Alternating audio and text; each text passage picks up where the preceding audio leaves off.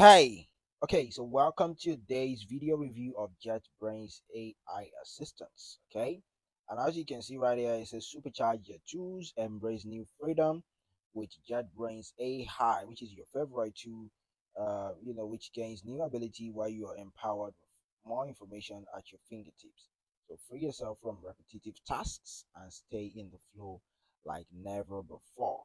All right, so this is just like a code assistance. Okay, and this is mainly for people who code a lot. Okay, that is why I'm reviewing this tool. All right, and we're going to be talking about a brief introduction about the main features of JetBrains AI. Also go ahead, talk about some things you need to know, and round it up with my honest thoughts regarding this. Okay, so some of the main features of JetBrains AI is the code assistance. Okay, so it helps you to write code snippets. All right, and also boilerplate codes. Okay, and in case there is any complex code structure, it also helps you with that. All right, and I've seen several users that have said that they have found this very helpful. Okay, for generating java comments and also writing unit tests. All right, so as you can see right there is the page AI assistant in JetBrains IDEs, and beside yourself, blah blah, all right. I'm starting the URL already saying this, so I wouldn't want to start to going ahead to read you the page. All right, but however, this is just what this page is all about right here. Although they are their code completion, okay, is sometimes inaccurate. That is what you need to know.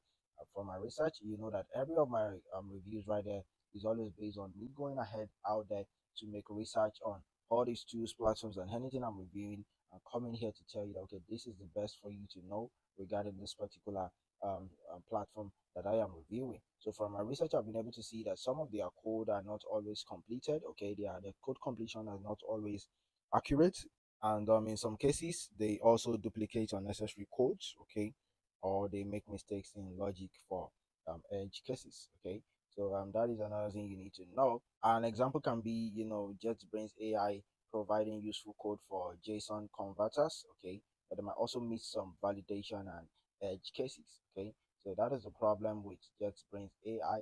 But however, they are very good. Okay, at what they do, but you still need it's still gonna be needing your own scrutinization, whereby you need to go ahead and still monitor it very well, check it out to see if the codes are well organized. Okay, and also documentation and naming is also what it does. Okay, I've seen several users also recommend it and said JetBrains AI is good at generating names for methods, okay, and classes, okay, and also they help to avoid generic names like maybe XXX manager or XXX service, okay. So it's also very effective, okay, at writing documentation such as Java doc comments, just like I said, or something like a generic code documentation, okay. So the reason why I'm able to know a little bit of this is that I've tried, coding sometimes, so as I'm able to know some of this, okay. And an instance of this can be, in case you want to use it to write clear, concise JS docs, okay, JS doc comments in WebStorm for JavaScript development. This is very good for you, right? And also another feature that I see about JetBrains AI is the refactoring and code design, okay, because I've seen people also appreciate the AI's ability to provide suggestions for refactoring code and high level design ideas, okay.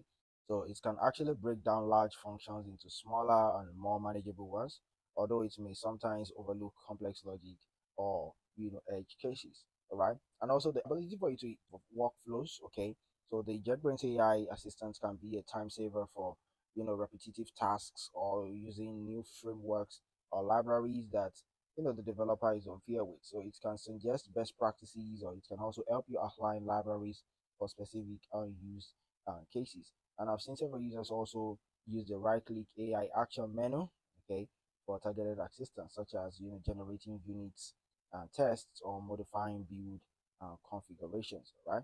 So that is the things you need to know. And another point that the feature that it has also is code explanation and learning.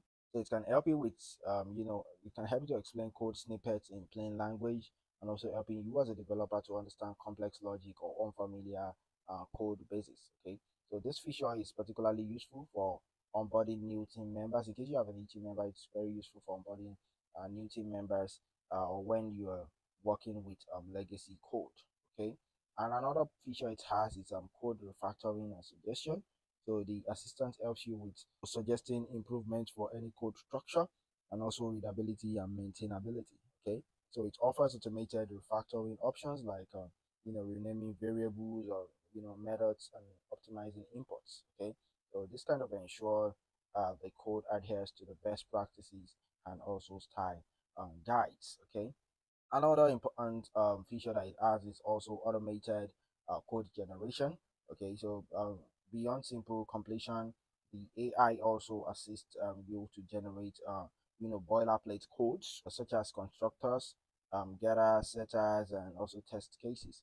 So this can help in generating repetitive code structures, which speeds up the development processes. So those are the features that I have for you regarding this. And the last one I have here is just the context aware error detection and also fixes. Okay. So the AI assistant, it provides real-time error detection with context aware suggestions to fix issues. Okay.